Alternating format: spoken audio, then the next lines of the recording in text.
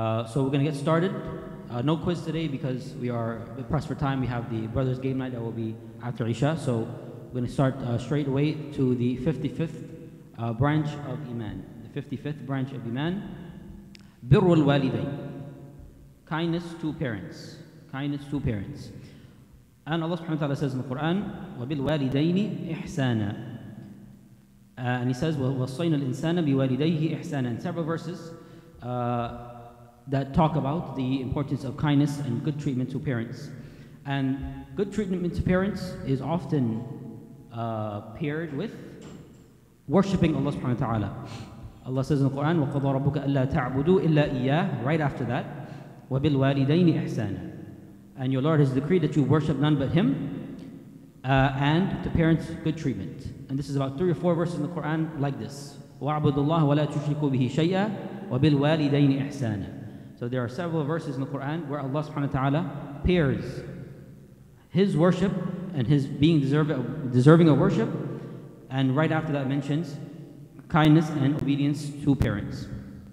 And this kindness, of course, is not just with parents who are Muslim. It even extends to non-Muslim parents. It even extends to non-Muslim parents, and even extends to non-Muslim parents who are antagonistic towards Islam. As Allah says in the Quran, وَإِنْ جَاهَدَاكَ عَلَىٰ أَن تُشْرِكَ بِي مَا لَيْسَ لَكَ بِهِ عِلْمٌ فَلَا تُطِعْهُمَا وَصَاحِبْهُمَا فِي الدُّنْيَا مَعْرُوفًا. Allah says about those parents, those disbelieving parents, who they are trying to get you to commit shirk.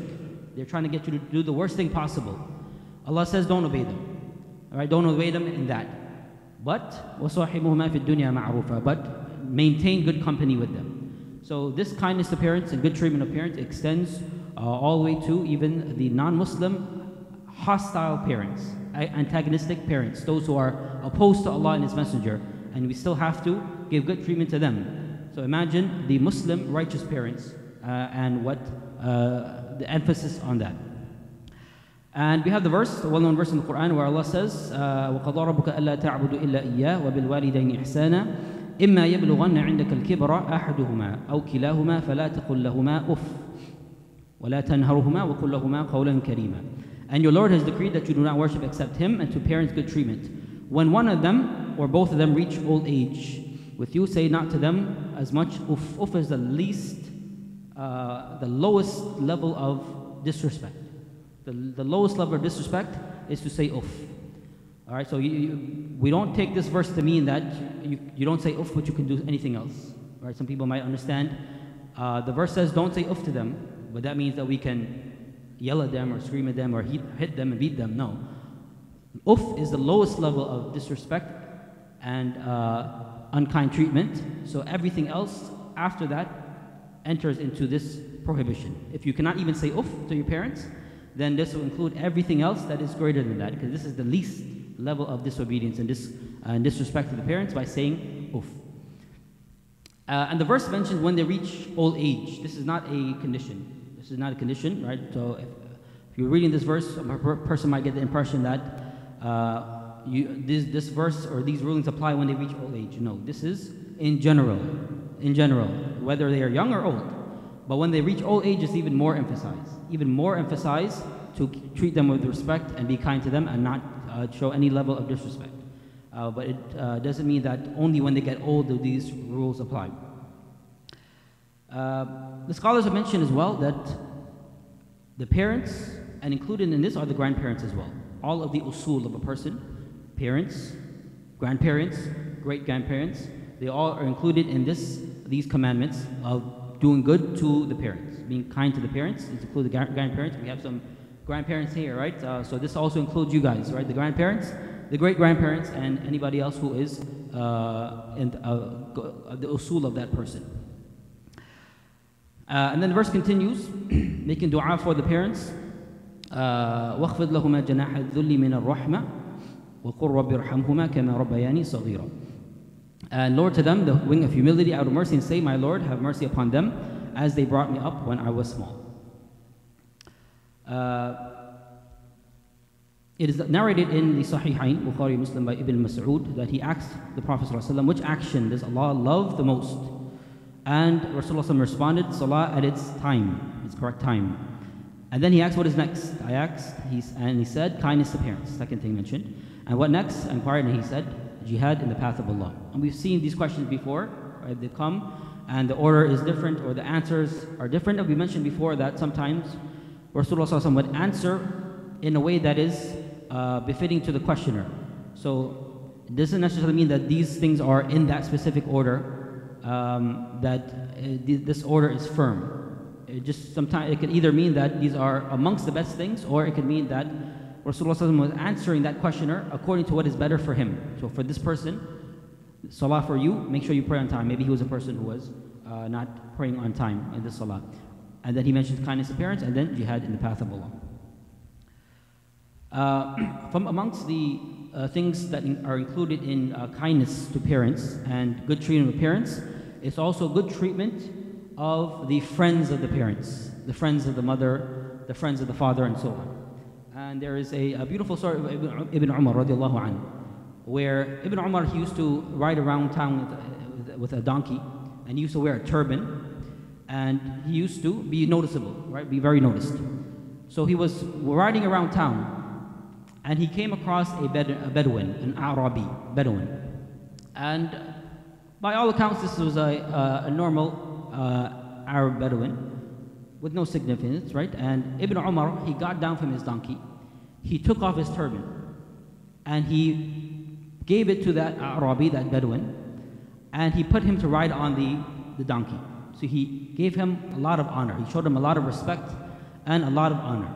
So the companions of Ibn Mas'ud, they were confused, right? They were saying, they wanted to know, why is Ibn Umar showing such level of respect and honor to this individual, when he's just a normal desert Arab Bedouin? And then Ibn Umar responded, he said that, Inna min abar al-bir silatul rajuli ahla wuddi abihi, that from the greatest means of showing good treatment to parents and kindness to parents and birrul walidain is to be on good terms and show respect and honor to the loved ones of a person's parents. And then he said that this man was a friend of Umar. This man was a friend of Umar. And because of this friendship with Umar, Ibn Umar radiallahu anhu honored him because he was Umar's friend. So if we know that our parents have certain friends, then it's also part of good treatment to the parents to also honor the friends of your parents, the friends of your father, the friends of your mother. Stay in contact with them even after they pass away. Stay in contact with their friends and those who they had good relations with. All right, moving on to the As-Sadis wal-Khamsun min Shu'ab al-Iman, Silatul Arham. And this is very related to the previous one as well. This is a little bit broader now. So kindness to parents, and then expanding the circle to include relatives. Include the relatives, Silatul Arham, the maintaining the ties and kinship.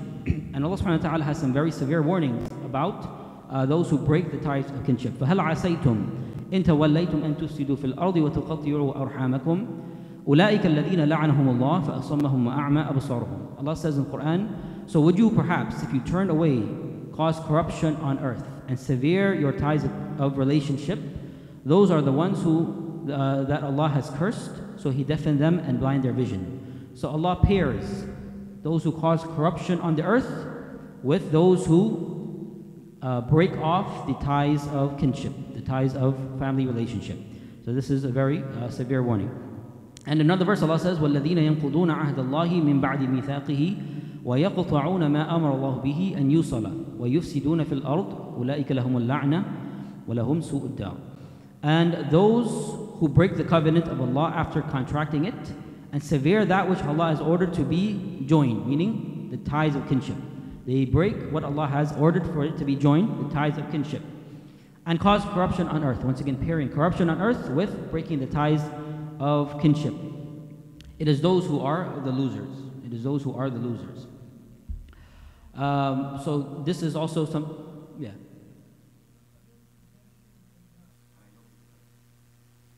Right, so the question is, the Quran doesn't explicitly say that you have to obey your parents, right?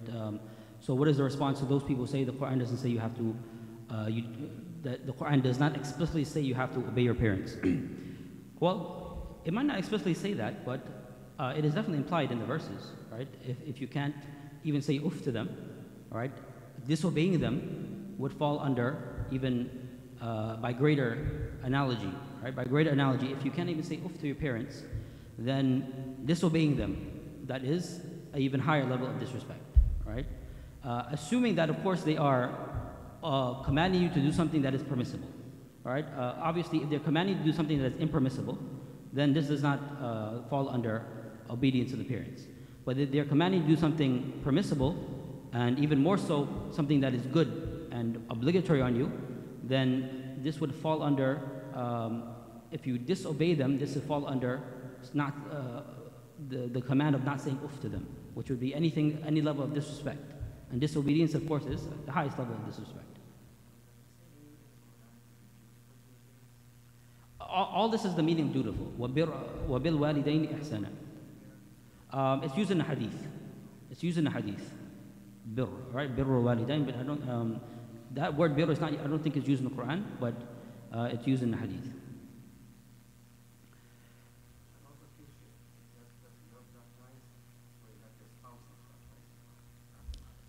Kinship is anyone who shares ancestry with you, anyone who shares common ancestry, blood relationship. So that would include your blood relatives, and of course it would expand to the closer the blood relative is, the more emphasized that relationship is. As far as you're saying the wife,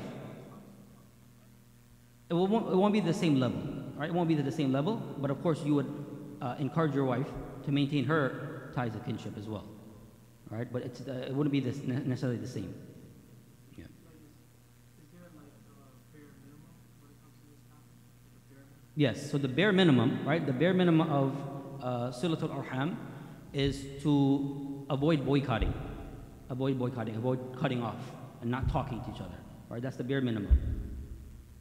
All right. After that, you have exchanging conversations, invitation to houses, exchanging gifts, right? And you get higher and higher and higher, all right? But the bare minimum is that you don't cut them off by not speaking to them and boycotting them, all right? That's the bare minimum.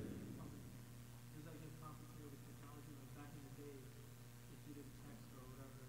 Right. You see them, you see them. Right, of course. Yeah, of course, it would depend on the situation, right? Even back in the day, if a person was living in a different country, then you're not expected to go and travel to that country, right? Especially if it was far away, just to maintain the ties of kinship, right? Maintaining the ties of kinship means not breaking it off, not breaking it off. And the origin is that the asl is that your family, that you're together, right? Until you break that off, then you have cut it off, right? But boycotting doesn't mean that you didn't get a chance to speak to them. That's not the same as boycotting, right? You might not get a chance to speak to them. That's not the same as I'm actively not trying to speak to them. And if I see them, I'm avoiding them, right? There's a difference between the two. All right, so you're required to do whatever is in your capability. You don't have to necessarily travel to them and reach out to them. But when you see them, then you maintain that speaking terms, right? You maintain speaking terms.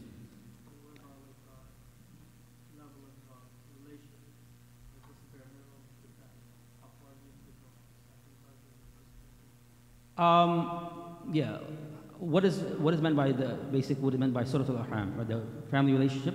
It starts with those who are the closest to you, and it expands like that. It can continue to expand because we are all related in some way or the other, right? You'll find that you're all related, but the closer they are, the closer a person is, the more rights they have, and the more emphasized that relationship is. But it generally includes the people who are immediate blood relatives, right? The immediate blood relatives, those who inherit from you, right? And those who are you're not allowed to marry, and so on. The aunts, the uncles, and cousins, and so on. All right. All right. So Allah Subhanahu wa Taala, in a number of verses, gives the stern and severe warning to those who cut off the ties of kinship. When I was in Morocco over like 10 years ago, right? 10 years ago. We prayed Salatul Jum'ah, and then we went to we visited one of the sheikh's houses, right? One of the local shuyukh. We visited his house, And it so happened that there was a feast that was going on that day, right, a big feast. And the reason for this feast is that there were two brothers, right, and they had not spoken to each other. And they were old. They had gray hair, and they were very old at this point. And they hadn't spoken to each other for years. They had broken off relationship for years. And they finally made up with each other. And they finally had, got back on speaking terms and friendly terms. And so they threw a feast, and they had food together, and alhamdulillah, we participated in that. So that was a very happy occasion. When you mend back relationships, this is something good to do, right? It's a joyous occasion. So this is something that is encouraged. All right, another hadith, Anas ibn Malik reports that the Prophet ﷺ says, whoever would like his sustenance to be increased and to be blessed in his lifespan should maintain good ties with his relatives. All right, this is a means of having your risk increased. If you would like to have your risk, your wealth increased, this is one of the means of increasing your wealth by maintaining ties of kinship. And the hadith also mentioned to be blessed in lifespan. This is a translation. This is interpretation of the words. The hadith mentions وَأَن يُنْسَأَ لَهُ فِي أَثَرِي, which can translate to mean for a person's lifespan to be extended. The hadith actually mentions lifespan to be extended.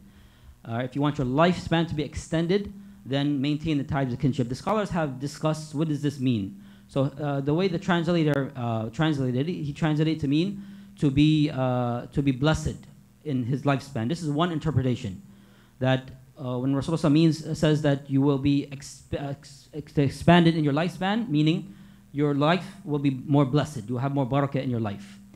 And some other scholars take it literally. They say that no, you actually, if you maintain the ties of kinship, you will live even longer. You will live even longer. So the question comes up though is that we know that everything is already decreed, right? Everything is already decreed. How is it then that a person's life can even increase more when it's already been decreed already? And the scholars have mentioned that when it comes to the qadr of Allah subhanahu wa ta'ala, right, the divine decree and predestination, that there is the qadr that is set and firm, right? This does not change at all. And this is what is written in the preserved tablet, the Lawh al-Mahfuz, right? This does not change at all. And then there is another type of qadr, which they call al-qadr al-mu'allaq, which is conditional. Certain things you do can change that qadr. And this is the qadr that is written in a person's book when they are when the soul is first blown into the fetus, right? The hadith mentions that when 40 days has passed, Allah subhanahu wa ta'ala sends an angel, and this angel has a book that he writes down. وَيُؤْمَرُ بِأَرْبَعِ كَلِمَاتٍ. He writes down 4 things. بِكَتْبِ رِزْقِهِ وَعَمِلِهِ وَأَجْلِهِ وَشَقِيٍّ أَوْ سَعِيدٍ. That he writes down this person's provisions for his entire life, and he writes down this person's lifespan, how long they will live, and he writes down this person's deeds, and whether they will be wretched or happy. These 4 things are written down. So this book, it can be changed. All right? It can be changed by things like maintaining the ties of kinship. Or it can be changed by things like dua. Dua can change this book. All right? And then there's also so there's a book that is written at the beginning of a person's life when the angel first blows the soul into the body. And then there's a yearly book, right, where the yearly destiny is written for the next year. This can also be changed depending on certain actions like maintaining ties of kinship, dua, and so on. Right? So we have the qadr. When we talk about qadr and what can be changed and what cannot be changed, the qadr that is in the preserved tablet, Lawh al-Mahfuz, that cannot be changed. That is with Allah subhanahu wa ta'ala from before creation. But then you have other books, which the book that is written at the time a person, the soul is blown into, and the book that is written that will happen, things that will happen in the next year. This can be changed depending on a person's actions. Mm-hmm. Mm-hmm. Right, those are lower books, yes. Right, they are still subject. Those 2 lower books are still subject to the master book. That the master book cannot be changed, right? Because that is Allah's permanent knowledge of everything that will happen, right? And whatever Allah wills, that's going to happen. But these other books, lower books, right? They contain what we call qadr al-mu'allaq, which is qadr that is suspended. It can be subject to change. Wallahu a'lam. So whoever would like his sustenance to be increased and to be blessed in his lifespan, as we mentioned, this can either mean you have more barakah in your life if you maintain the ties of kinship, or it can mean you actually live longer than you should have, based on that secondary meaning of qadr, the one that is subject to change. This person should maintain good ties with his relatives. Then we have the hadith that the Prophet ﷺ said, no one cuts his family ties, who cuts his family ties shall enter Jannah. La yadkhul Jannah qati'. Right? Whoever cuts off family ties, they will not enter Jannah. What does this mean? We've explained before that the only unforgivable sin is shirk. Inna Allah la yaghfiru an yushraka bihi wa yaghfiru ma duna dhalika liman yasha. Alright, Allah does not forgive that partners be set up with him, but He forgives everything else after that. So any other sin can be forgiven. But yet here we have a hadith like this which say that a person cuts off the family ties, they will not enter Jannah. So what does that mean? Does that mean that they will not enter Jannah at all? What do you guys say? Anybody have an answer? Huh? Yeah. Okay.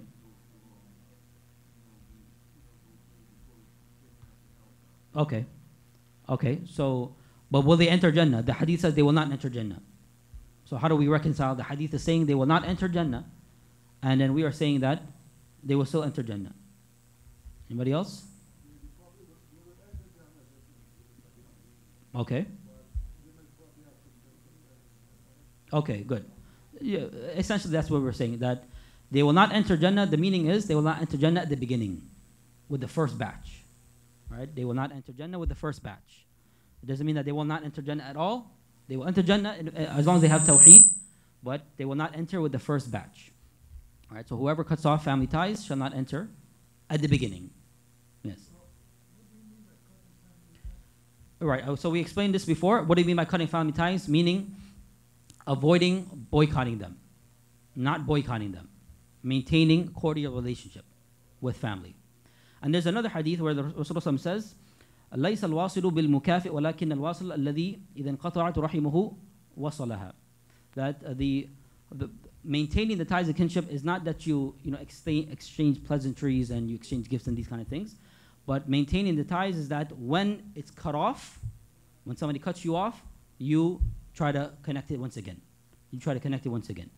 So maintaining the ties meaning that if it's cut off, you give salam, you maintain cordial relationship. You don't necessarily have to be best friends with that person or that family member, but you make sure that you are not in a state where you are boycotting, where one person is turning away from the other person. They see each other and they don't speak to each other. All right, that is what is prohibited.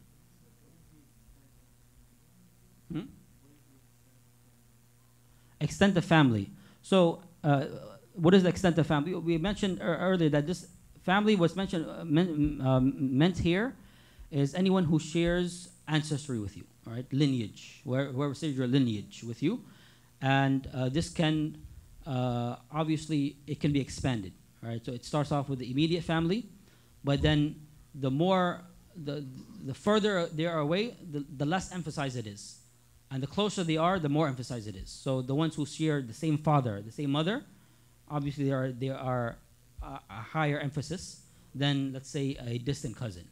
But that distant cousin will still enter, but it will not be as emphasized as the brother or sister or the uncle or the aunt and so on.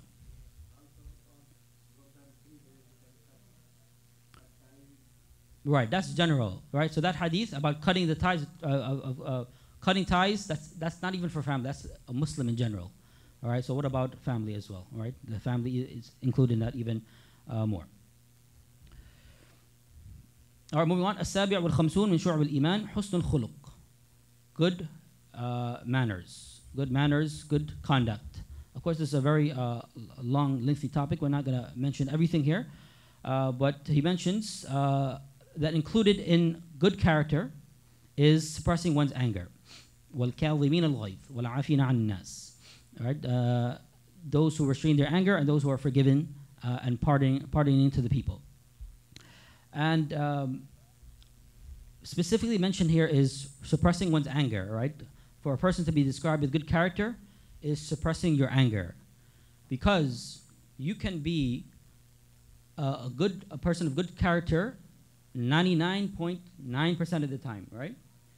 And that 1.1% of the time where you became angry and you had an outburst, that's all it takes for you to be described as a person of bad character, right? You can have all the good character 99% of the time, and that 1% that you became angry is all that's needed for people to say that this person has bad character. All right, so suppressing one's anger is very important for you to be described with good anger, but with good character. And we know that all it takes is one burst of anger, and your entire life can be ruined, right? A person gets extremely angry with their spouse or whatever happens usually, and a person ends up harming or even going to the extent of killing out of anger, and all the good that you did goes down the drain, right? And you get locked up for life, even if you were the best husband, right, for 30, 40, 50 years, and that one bout of anger, and a person did something that they regret and they end up harming or even killing their spouse, and they go, everything goes down the drain. So suppressing one's anger is a very important part of good character. And Allah subhanahu wa ta'ala praises Rasulullah sallallahu alaihi wasallam, وَإِنَّكَ لَعَلَىٰ خُلُقٍ عَظِيمٍ, and you are indeed upon great moral character.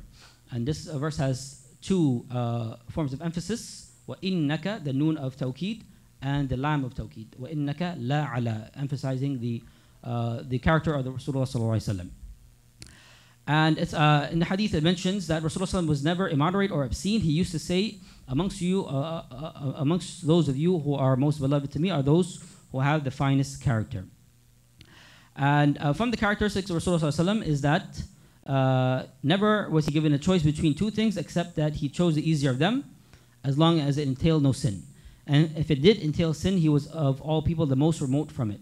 Never did he seek revenge for something done against himself. This is also a beautiful characteristic of Rasulullah, that he would not take revenge for something done against himself, meaning he would not take things personally. He would not take things personally. When would Rasulullah get angry? When the sanctity of Allah was challenged. This is when he would become angry, and it would show on his face. He would get angry and his face would become red when Allah's limits were crossed. But when it comes to personally being disrespected, he would never take revenge for himself, meaning he would never take things personally. This is also from character, that you don't take things personally. But when the sanctity of Allah was challenged, he would take vengeance for his sake alone.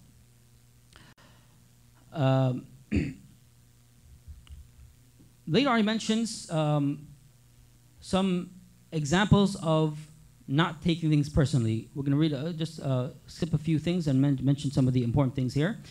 Where he says here, the author, that a person, right, this part here, where he falls ill. So this is a person who has been shown some type of disrespect. When he falls ill or returns from a trip and no one visits him. So this person, he comes back from the trip, or he's ill, he's sick, no one visits him.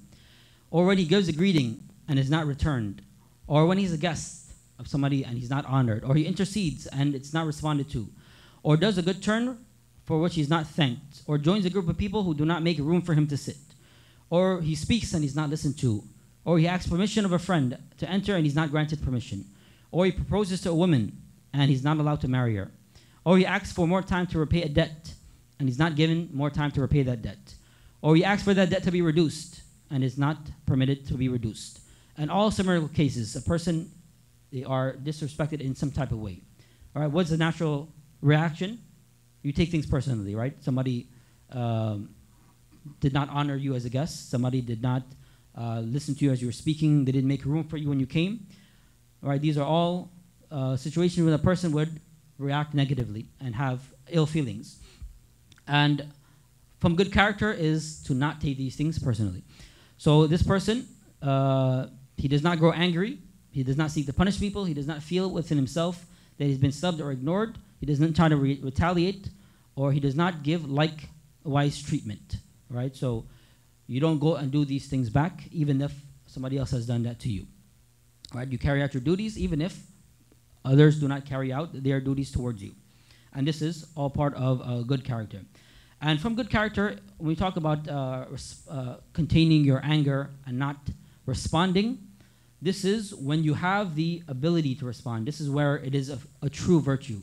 When you have the ability to take revenge and you have the ability to respond and you don't, then this is what's praiseworthy. As for a person, they don't have that ability, they're too weak, and we don't say that that's part of good character necessarily. It could be, but what is praiseworthy is when you have the opportunity to respond, to not forgive, to take out your anger, and you control yourself, then this is what is praiseworthy. All right, now when it comes to good character, there are two types of good character, right? There is good character that a person is born with. All right, a person is born with, Allah created that person with these type of characteristics. And then there are good characteristics that are acquired, right? So everyone has certain characteristics that they were born with. Allah created you like that, right? Allah created a person gentle and soft-spoken and so on. And they have those characteristics by how Allah created them. And then there are certain characteristics that a person has that are developed, and they have to train themselves and fight with themselves to acquire these characteristics. And there's a hadith on that in which Rasulullah came to one of the companions. He says that inna fika khaslatayn yuhibbuhum Allahu al-hilm wal-ana. That Rasulullah said to this companion, you have two characteristics that Allah subhanahu wa ta'ala loves. Al-hilm wal-ana. That you have intelligence and you are very gentle, a very gentle person. So the Sahabi, he asked Rasulullah, are these characteristics something that Allah has created me with, or have they, or is it something that I've acquired? And Rasulullah said that this is something that you were created with. Allah created you with these characteristics. So this shows that certain characteristics are, you're created with them, and others, you have to acquire them. So how do you acquire good character?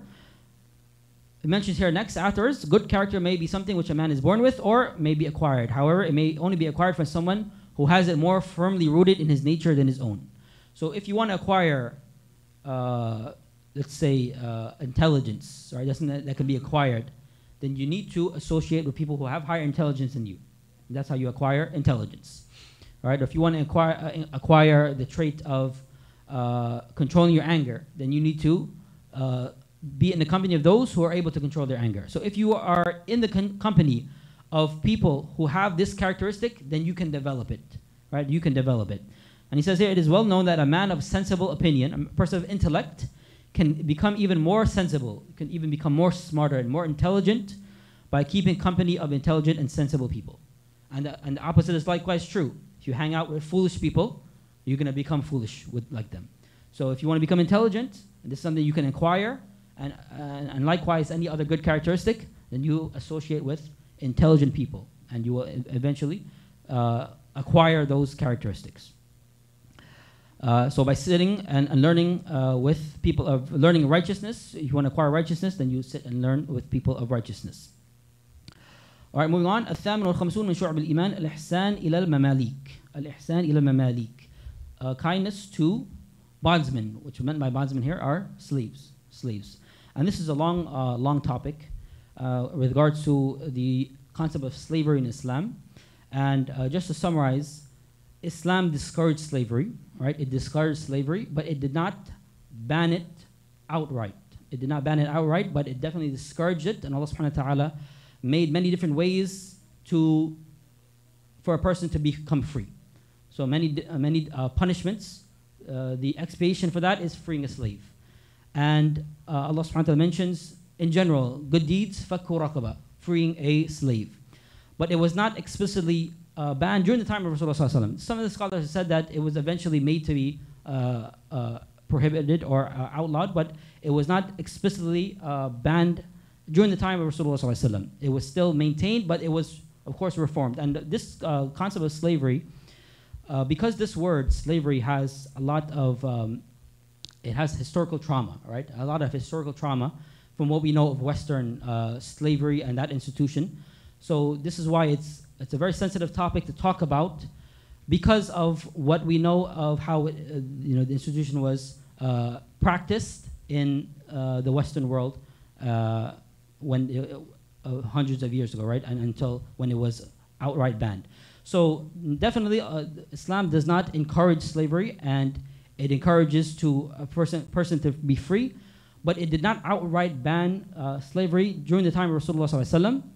And we'll see this here in the next hadith, right, where first he mentions the verse, worship Allah alone and associate nothing with Him, and to parents do good, and the relatives and orphans, the needy, the near neighbor, the far neighbor, the companion at your side, the traveler, and those whom your right hand possesses, meaning the slave. And then he mentions the hadith of Abu Dharr, who he was once seen with his bondsman, his slave, and both were wearing identical cloaks.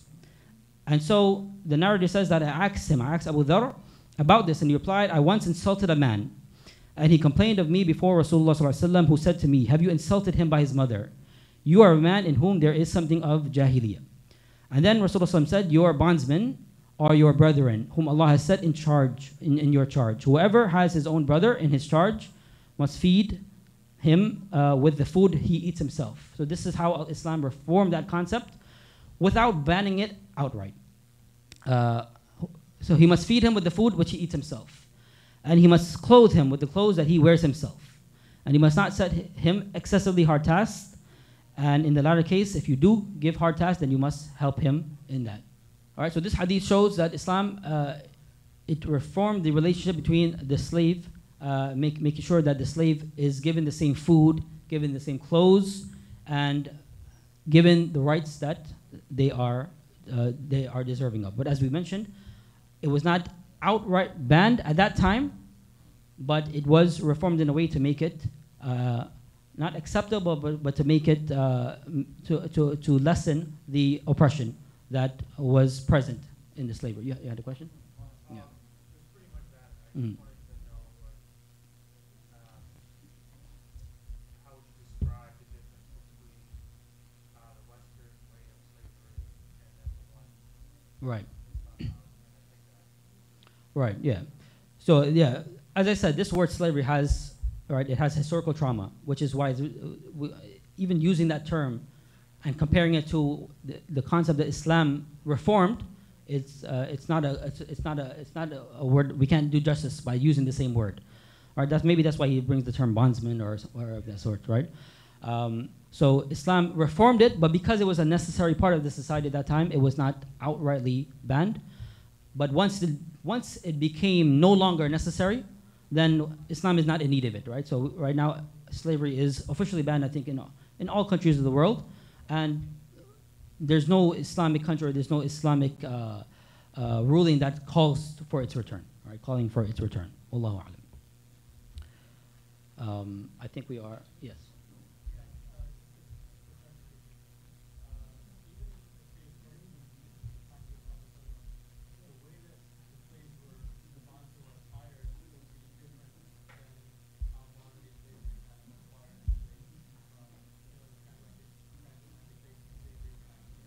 Right.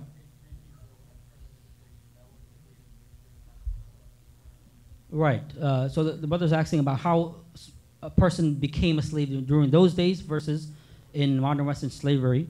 As you mentioned, right, they would just go and pick somebody up and become a slave. In Islam, this is not allowed, right? There are certain ways in which a slave can be acquired, and one of those ways is not just going and grabbing people and putting them in a boat, right? This is not something that Islam allows.